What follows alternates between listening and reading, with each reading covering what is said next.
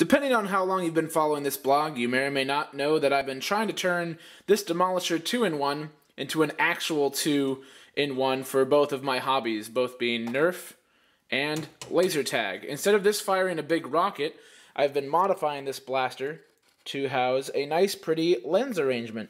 This guy in here fits like a glove and is more than capable of hitting targets at an excess of 1,000 feet. So keep dreaming, Nerf. I do both of these because I like laser tag for the range and accuracy, and for the hit confirmations instead of having to battle that out.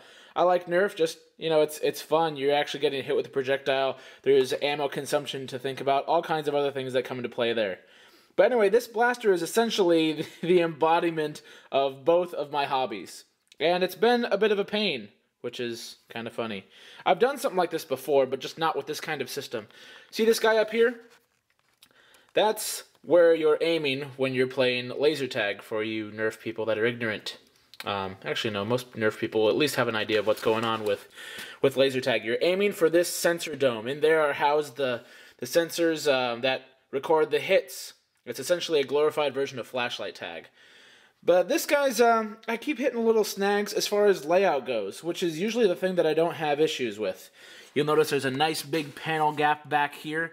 That's because the board inside doesn't quite fit the way it should. It's not, well, let's just say it's a little too snug. So there's that fitment to figure out, but then also, I'm going to flip this guy over and show you what I'm dealing with as far as trying to fit this sensor dome in here. So I have stuff on top, but then I also have bits on the bottom.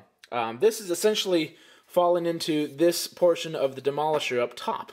It should fit like a glove, but it's being a little problematic. But then I also need to reroute all of these wires coming from the sensor to the board down here, which the stock wires don't quite reach, so I have to rewire that, which is a bit of a pain. But most importantly, fitment. Right now I just have it tagged in there just so that way I can show it from the other side. I'm trying to figure out a way to mount this to the orange shell in here instead of the less orange shell. This guy is essentially going to get cut to go around him on both sides. It should be a very snug fitment, but again, there's that issue there, is just trying to get things to fit right on this blaster.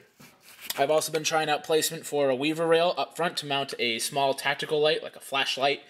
And then I'm still not sure what I'm going to do with the traditional pump that's usually down here.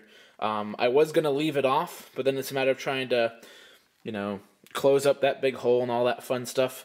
I might also use it literally as a reload, but I've been a fan of utilizing these buttons here, not only to release the magazine, but also to reload the...